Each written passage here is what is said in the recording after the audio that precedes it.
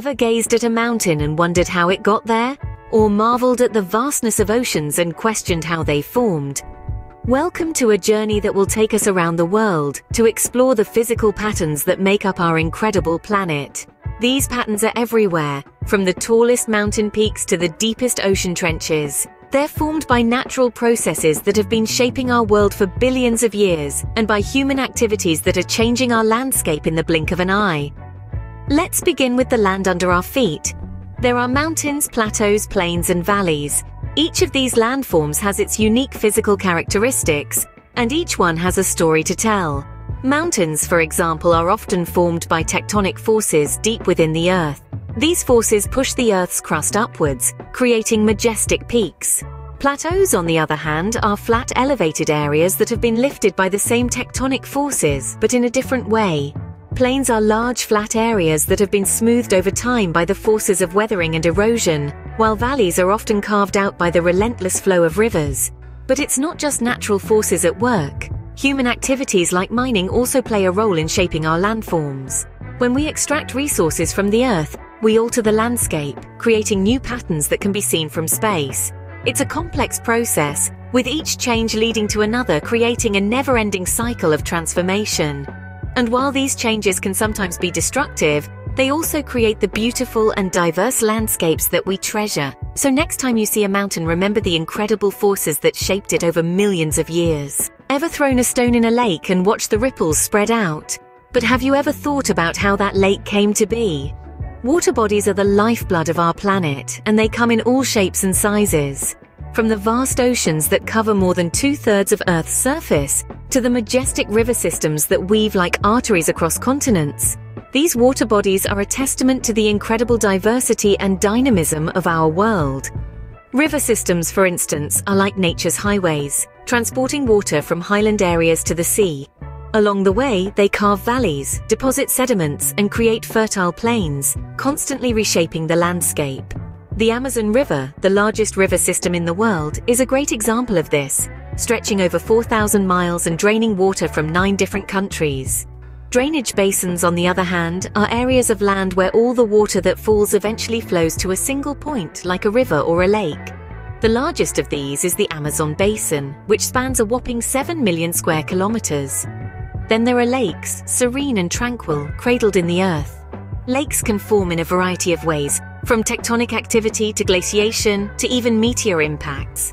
The Caspian Sea, despite its name, is actually the largest lake on Earth, with an area larger than Germany. And let's not forget the oceans, the giants of the water world. These vast bodies of water, teeming with life, regulate our planet's climate and play a critical role in the water cycle. Natural processes like changes in rainfall, melting of glaciers, and erosion constantly shape and reshape these water bodies. Human activities too, like constructing dams and irrigation, have a profound impact. For instance, the Hoover Dam in the United States, one of the largest dams ever built, created Lake Mead, a massive reservoir that supplies water to millions of people. So the next time you drink a glass of water, consider the journey it has taken from a distant glacier or an underground aquifer. Do you know why it's cold at the poles and hot at the equator? Let's unravel the mystery of climate patterns. Our world is a tapestry of climates, each with its unique patterns and characteristics. From the sweltering tropics to the freezing poles, the temperate zones to the arid deserts, each region has its distinct climate, shaped by various natural processes and human activities. Let's start with the tropics that are around the Earth's equator. It's always warm here, with temperatures rarely dipping below 20 degrees Celsius. The tropical climate is characterized by high humidity and heavy rainfall, especially in rainforests like the Amazon. This is due to the sun's rays hitting the equator directly, causing high evaporation rates and thus frequent rain showers. Venture further from the equator and you'd enter the temperate zone. Here the climate is moderate, not too hot, not too cold, with distinct seasons: spring, summer, autumn, and winter. The sun's rays hit these regions at a slant, leading to milder temperatures. The Mediterranean, with its warm, dry summers and cool, wet winters, is a classic example of a temperate climate. Now imagine going even further towards the poles. You'd find yourself in the icy realms of the polar regions. It's cold here, really cold. The sun's rays are spread over a larger area, resulting in less warmth. Think of Antarctica, the coldest place on Earth, where temperatures can plummet to -89 degrees Celsius. At the same time, human activities also play a significant role in shaping our climate. The burning of fossil fuels, for instance, releases greenhouse gases into the atmosphere. These gases trap heat from the sun, leading to a rise in global temperatures, a phenomenon we know as climate change. This is causing glaciers to melt and sea levels to rise, altering climate patterns across the globe. Deforestation is another human activity impacting our climate. Trees absorb carbon dioxide, a major greenhouse gas. When forests are cut down, not only is this vital carbon sink lost, but the carbon stored in the trees is released into the atmosphere, further exacerbating climate change. Then there are natural processes like ocean currents and wind systems that influence our climate. Ocean currents, driven by the wind, distribute heat around the globe. The Gulf Stream, for instance, carries warm water from the tropics to the North Atlantic, making Western Europe warmer than other regions at the same latitude. Wind systems, on the other hand, move air and moisture around the Earth. The trade winds, blowing from the northeast in the northern hemisphere and from the southeast in the southern hemisphere, play a crucial role in regulating our climate. So, the next time you feel a chilly wind or the warmth of the sun, remember the complex climate patterns that make it all possible. Ever wondered why grasslands, forests and deserts exist where they do? Let's explore the world of vegetation patterns. Our world is a vibrant patchwork of different vegetation regions, each with their unique characteristics. These regions include the extensive grasslands, the teeming boreal forests, the lush tropical rainforests, and the starkly beautiful tundra. Grasslands, for instance, are found in areas where rainfall is moderate, not too much and not too little. This is just enough to support the growth of grasses, but not enough for large trees to thrive. The African savanna and the American prairies are examples of grasslands. Boreal forests, also known as taiga, are typically found in colder climates like Canada, Scandinavia, and Russia. These forests are dominated by coniferous trees that can withstand the harsh, freezing winters. The tropical rainforests, the Earth's green lungs, are found near the equator where the sun is strong and rain is abundant. This combination creates a hot, humid climate that supports a wide variety of plant and animal life. The Amazon rainforest is a prime example of this vegetation region. The tundra, on the other hand, is found in the coldest regions of the world, such as the Arctic. The extreme cold and long winters mean that only the hardiest plants, like mosses and lichens, can survive here. But these vegetation patterns aren't just carved by Mother Nature alone. They're also shaped by human activities. Climate change, erosion of topsoil, deforestation, the use of chemical fertilizers, and the practice of monoculture are just some of the ways we influence these patterns. Take deforestation, for instance. When large areas of forest are cleared for agriculture or logging, it doesn't just remove trees. It disrupts an entire ecosystem. The loss of forest can lead to soil erosion, changes in local climate, and loss of biodiversity. Similarly, the practice of monoculture, where a single crop is grown over a large area, can degrade the soil and make it less fertile over time. It also makes the crop vulnerable to pests and diseases, which could potentially wipe out the entire harvest. But it's not all doom and gloom. Humans also play a positive role in shaping vegetation patterns. Land reclamation projects, for instance, can turn degraded land into productive farmland. And the planting of trees, known as afforestation, can help restore forests and offset some of the impacts of deforestation.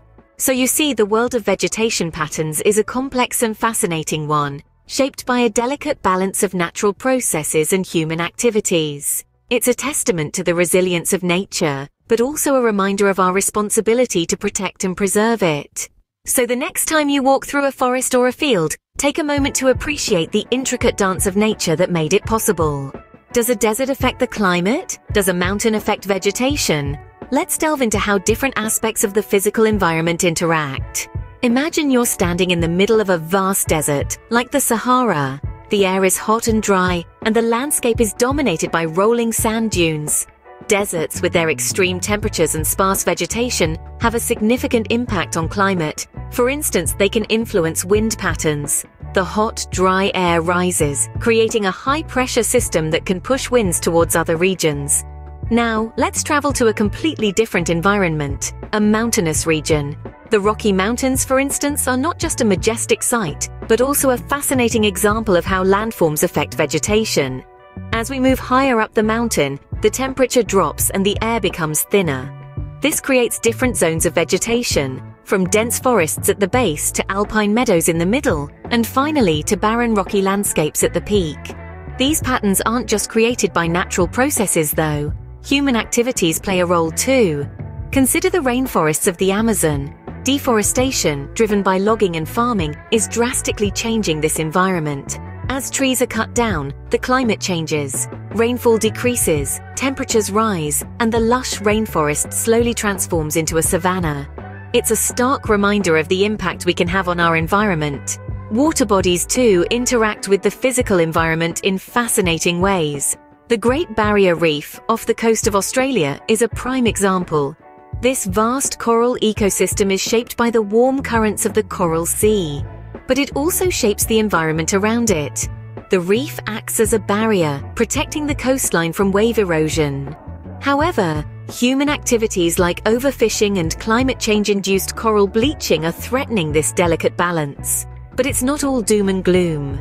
In the Netherlands, humans have been shaping their environment in a positive way for centuries. Due to the low-lying nature of the land, much of the country is under constant threat from flooding. To combat this, the Dutch have created a complex system of dikes, canals, and pumps to control water levels. This has not only protected the land but also created new habitats for wildlife. And then there are regions where different aspects of the environment interact in truly unique ways. The volcanic regions of Hawaii, for instance, show an interplay between landforms and vegetation. The rich volcanic soil provides a fertile ground for a diverse range of plant life, but eruptions can also wipe out entire ecosystems, only for them to slowly regrow in the aftermath. So, the next time you marvel at a landscape, remember the amazing interplay of forces that shaped it. We've journeyed through mountains and valleys, oceans and lakes, climates and vegetation. But what does it all mean? Well, these physical patterns that we see on our planet, from the towering peaks of the Himalayas to the vast plains of the Serengeti, they tell a story. A story of how our world has been shaped and reshaped by natural processes like tectonic forces, weathering, erosion, and glaciation. But that's not all. They also tell a tale of how human activities, like mining and land reclamation projects, have left their mark. We've plunged into the fascinating world of water bodies and systems. We've seen how rivers carve their paths, how lakes fill up basins, and how oceans cover more than 2/3 of the Earth's surface. We've learned that these bodies of water are not static. They're constantly changing due to natural phenomena like rainfall and melting glaciers, and human activities such as dam construction and irrigation. Our journey also took us through the diverse climates of the world. We've seen how factors like ocean currents, wind systems, and elevation, along with human activities that emit greenhouse gases, shape the world's climate regions. From the sweltering tropics to the bone-chilling polar regions, each has its unique characteristics. We've also roamed the lush green expanses of our planet. We've learned about the different vegetation regions, from grasslands to boreal forests, and how they are influenced by natural processes and human activities. We discovered how deforestation, grazing of domestic animals, and the introduction of invasive species can drastically change these regions. In understanding these physical patterns, we gain a deeper appreciation of our world's complexity and dynamism. It's a world in constant flux, shaped by the interplay of natural forces and human activities. It's a delicate balance, and we play a significant part in maintaining it. Next time you step outside, remember, you're stepping into a world shaped by incredible natural processes and human influence. So, go out, explore and appreciate the beauty of our changing world.